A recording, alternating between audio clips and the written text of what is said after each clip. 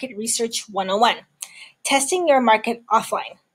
The reason why I suggest testing your market offline is because some places like Facebook groups, Facebook news feeds are often where people do their market research. And if you haven't read the research and news lately, Facebook groups and Facebook is just oversaturated, and a lot of people get overwhelmed and they get very fatigued with what they see in their newsfeed. And they are spending less time on Facebook, for instance, and spending more time on places like Instagram, and or even just less on these digital platforms because they get a lot of surveys, they get survey fatigue, they get market research fatigue, and they're just tired of the engagement on Facebook groups, and they would rather completely ignore these kinds of surveys. That's not to say that you can't, it just depends on what you're testing and what you're surveying, because some groups may already have rules and regulations around survey and market research and market testing. So you want to be really cognizant of that and try a different approach. So this approach talks about testing your market offline. So testing your market offline, here's some examples that I give you. You can start with meetups, coffee shops, bars, and schools. The most important principle about market research is finding out where your target market frequents. For instance, meetup.com is a great platform for testing your market. There are so many different groups for very different interests. You can easily find a group depending on who you're targeting. So for example, if you're targeting and you want to build a business around teaching freelancers how to find clients, then you might want to look for meetups that are targeting freelancers.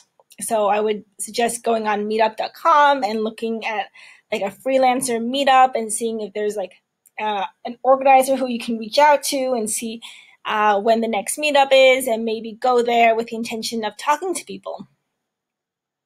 Now, just be careful that you don't go to a meetup and just start, saying that you're selling a course, you're building a course. You might just approach it this way and say, hey, you can do this, either ask if you can make an announcement before the meetup, or you can say, you can ask if you can make an announcement after the meetup, or just, talk to as many people as possible. I definitely prefer the first method or second method over the idea of just talking to people, because it's a lot more faster and it also brings people to you rather than having you going to have to chase people. The reason why that's advantageous and beneficial is because then you don't have to, hurry through conversations, and know that you can just tell people who are coming to talk to you about, what you want to sell your course on, and say, hey, I'd love to talk to you, but I'm busy talking to this person. How about you fill out this piece of paper with your name and email address, and we'll set up a time to talk. Then as you grab those, that's really effective because you've grabbed leads and you've grabbed their contact information, and you can follow up with them in terms of your market research. What you might do then is to set up a focus group online or offline and start asking questions about what the biggest challenges for freelancers are. And a lot of freelancers will say, well, it's, productivity, it's, habits in terms of getting up and, getting out of my pajamas, and then also finding a space to work because it feels really lonely. So if you find that that's what the common feedback is, then that's how you know that that's what your course is about.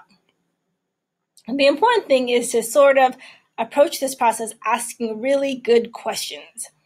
And it sounds really simple, but asking effective questions rather than questions that give you and result in yes or no answers. Because if you want to, build a course, you're going to need lots of quality feedback. For example, if you tell someone, what is the biggest, is finding clients your biggest challenge? And someone will say yes, and someone will say no. And then you're going to have to follow up and be like, so tell me more about what, is hard about finding clients. And so you can save yourself a little bit of time and say, what's the biggest challenge to making money as a freelancer? And then you'll start to get a lot more really rich information, really valuable information from them that can then help you target what your first course will be about. It's also important that in this process, you spend a lot of time listening. Oftentimes, we have really great ideas about what our course will be, what it can be, and what it could be. But we find out that based on the feedback and our research, that that's not what people are interested in. Freelancers aren't interested in, getting out how to get into better habits because they've tried it and it doesn't work for them. They're interested in something more deeper. And so what you might consider then at that point is to focus on solving their problem with a course that they actually need rather than what you want. And that's really the goal of market research, is to focus on what your audiences want rather than what you want. So I hope this was helpful, and leave a comment or question if you have any further questions. There'll be another video on sort of more in depth about testing your market offline. Thanks again.